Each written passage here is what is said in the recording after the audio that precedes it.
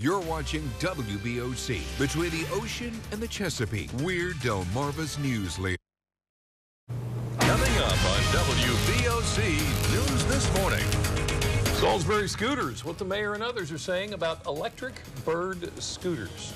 Players Parade, what type of welcome was received by the Little League softball team from Delmar. And Homes for the Homeless, where volunteers are coming together to build a tiny home shelter village. Covering all of Delmarva, this is WBOC News This Morning. Delmarva's news leader. From the WBOC Newsplex in Salisbury, how about we get your morning started with news from all over Delmarva?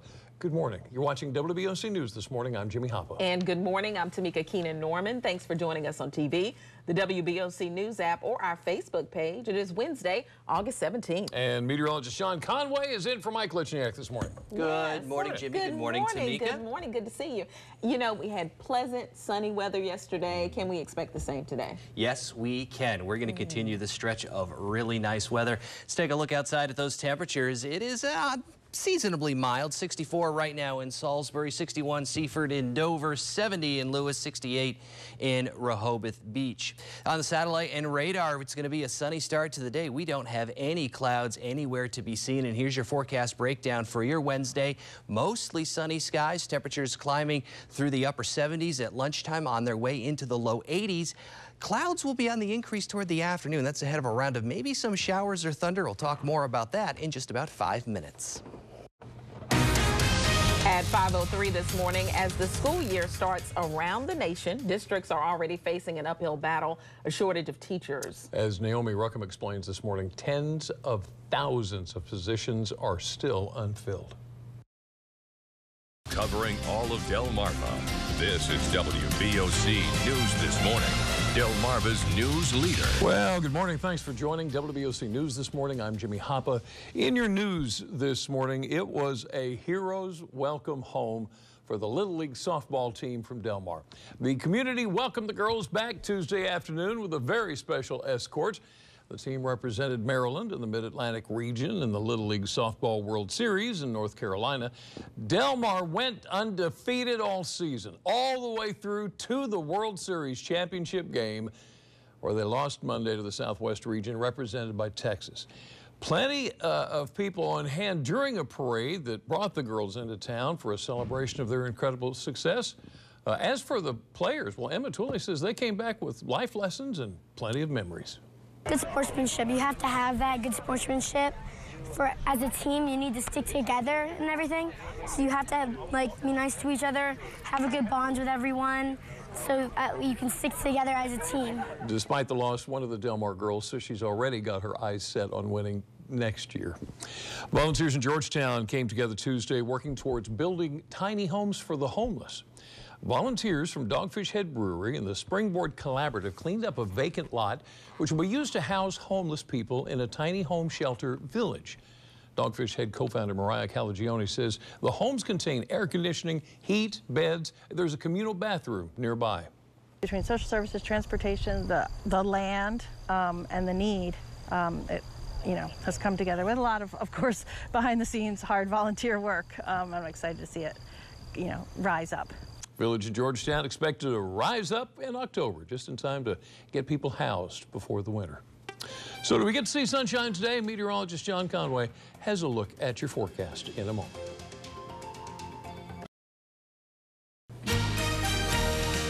Well, a good Wednesday morning to you. We're going to see another day of pleasant temperatures across Delmarva. North of Route 50 in Denton, Vienna, Seaford, going to be rising into the upper 70s, low 80s in Salisbury. Temperatures, though, are going to be a little closer to the mid-70s out on the beaches. The winds are going to be a little gusty, and that's why we do have a high threat of rip currents on the beaches of Delaware and Maryland. So if you're not a particularly strong swimmer, you may want to consider staying up on the beach. That UV index, though, is going to be a high level 8. So mostly sunny for the rest of the day, but this evening a weak disturbance may bring us a low chance of a stray shower or a rumble of thunder.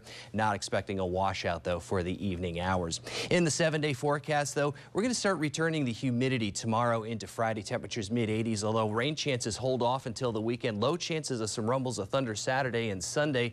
Better chances early next.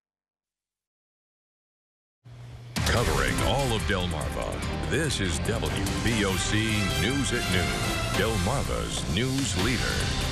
And good afternoon, everybody. Welcome here to WBOC News at Noon. I'm Steve Hammond. A federal judge ordering Rudy Giuliani to appear before a special grand jury that's investigating election fraud and interference in the 2020 presidential election. Natalie Brand has more.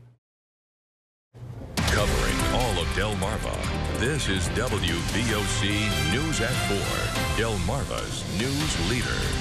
Good afternoon, and thanks for joining us today. I'm Jacqueline Karli. And I'm Todd. Karli, the weekend is almost here, and so far it's looking like our weather is going to hold up for the most part. And we'll check in with meteorologist Dan Satterfield for more on that in just a couple of minutes. But first, here are 4 stories you don't want to miss today at 4. Fighting crime on the Eastern Shore. Governor Hogan announces plans to expand a crime-fighting network targeting everything from gang crime to human trafficking. And First Lady Jimmy Hogan also came to Worcester County today with a different mission in mind.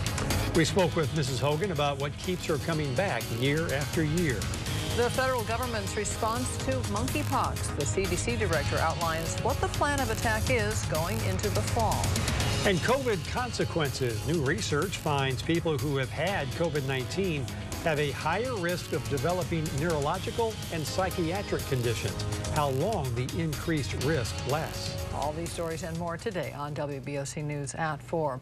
An invasive insect has made its way to Maryland, which means Eastern Shore growers are on high alert.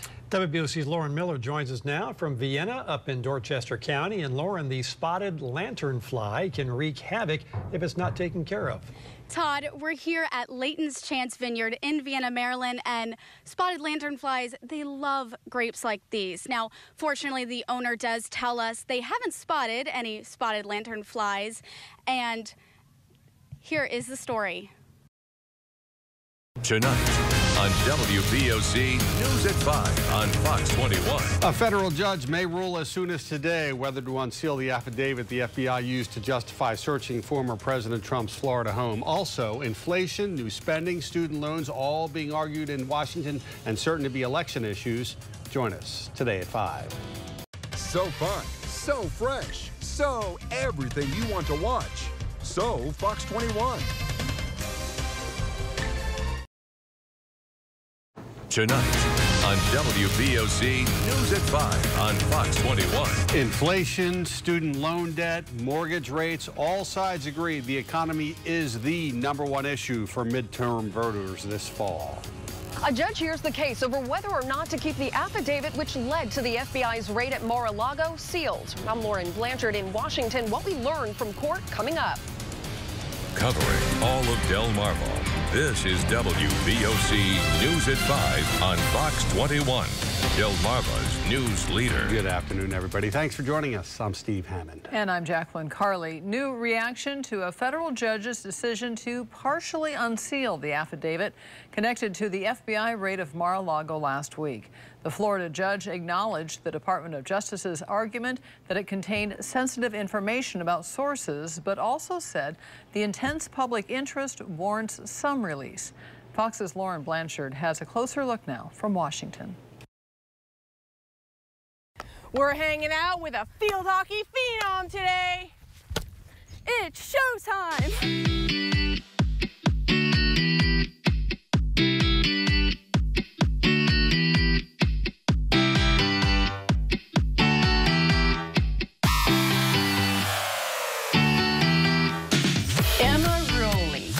You're going to meet her a little later on in the show, and she has quite a story. Do not want to miss that. Okay. Yeah, yeah. I mean, we don't ever want you to miss it, but that's... Yeah, just take my word for it. 17 years old, an athlete, and had a stroke. Wow. That's all I'm going to say. You need to see the story. Oh, my goodness. How are you today? I'm good. How are you today? Good, good. I am enjoying this fake fall weather. Yeah. I mean, even 79, 80, 81 degrees is okay when you don't have 99.9% humidity. I think they're saying they're going to change that for us, though, so we can sweat more. For the weekend, I hope. Yeah, well, yes. Yeah, because that's when you go to the beach. That's when you're supposed to sweat.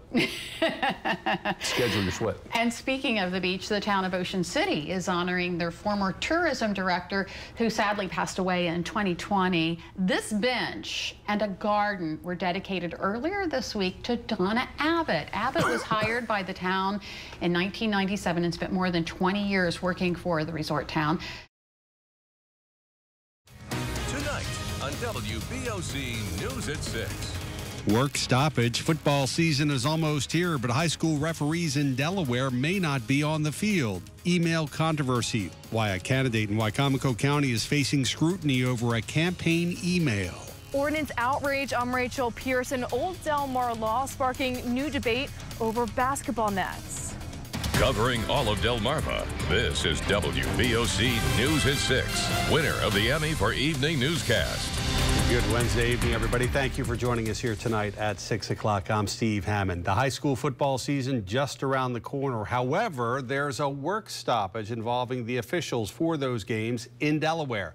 And that could have a big impact on this year's football season if there's no resolution.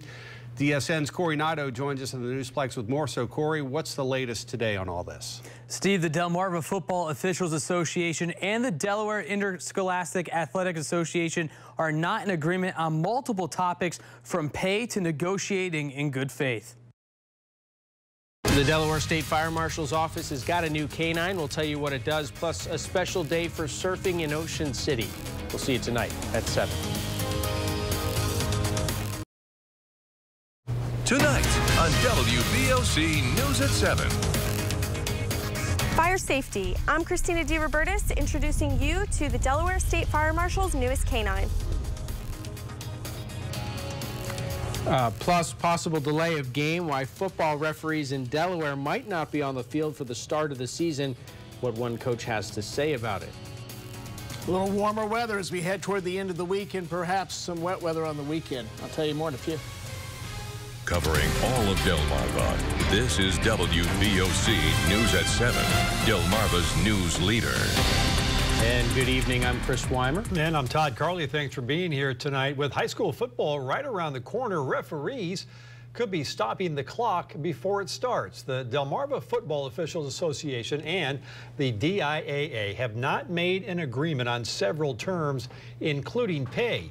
This has led the DFOA to declare a work stoppage, which could potentially stop any types of games to be played. Without an agreement, officials from the DFOA will not be on the field for scrimmages or regular season games from the varsity level down to middle school games.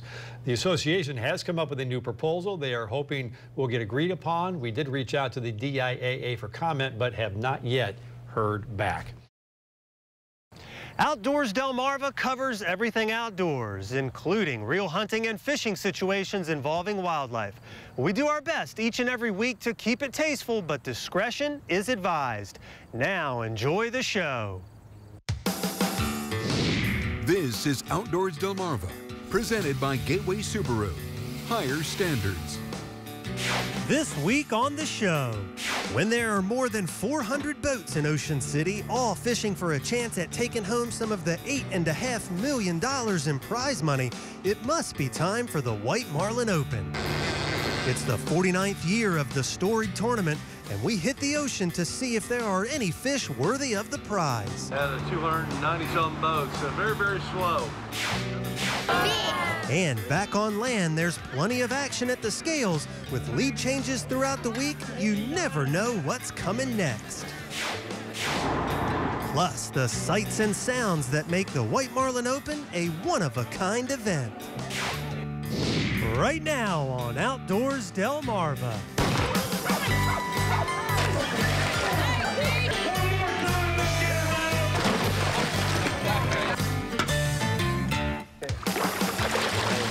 It's a bulldog fight. That's why we come out here. This is Outdoors Delmarva, presented by Gateway Subaru. Higher standards. And now, here's Andrew Tawes and Chopper Chuck Regner. Thanks for watching Outdoors Delmarva. I'm Andrew Tawes. And I'm Chopper Chuck Regner. Well, Andrew, This week, all eyes are on Ocean City, Maryland for the 49th annual White Marlin Open. Yes, they are, Chuck, and with a single billfish potentially being worth more than half of that $8.6 million in prize money. Well, that's why it's known as the largest and richest billfish tournament in the world.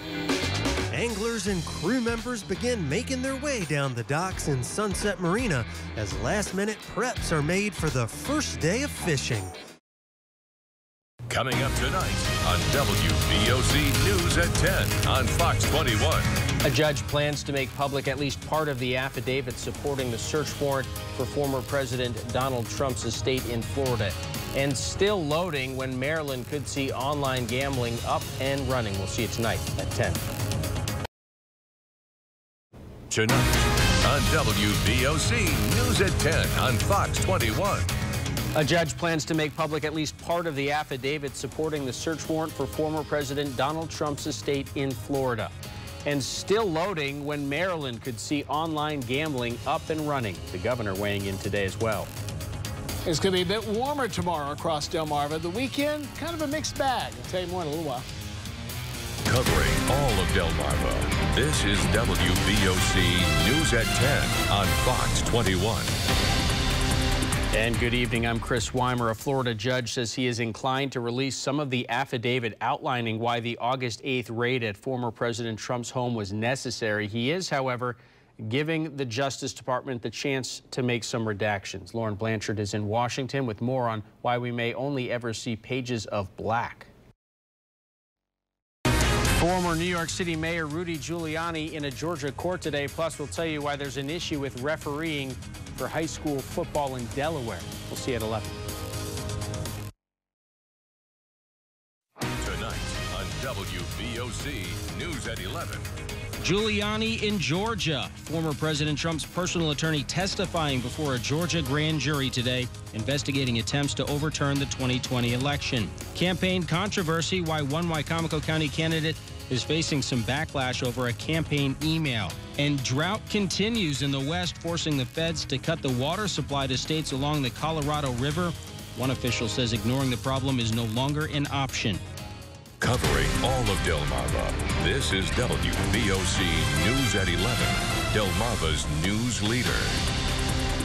Good evening, I'm Chris Weimer. Welcome to WBOC News at 11. Former Trump attorney Rudy Giuliani appearing before a special grand jury in Georgia investigating attempts to overturn the 2020 presidential election. Natalie Brand has more details from Washington, D.C.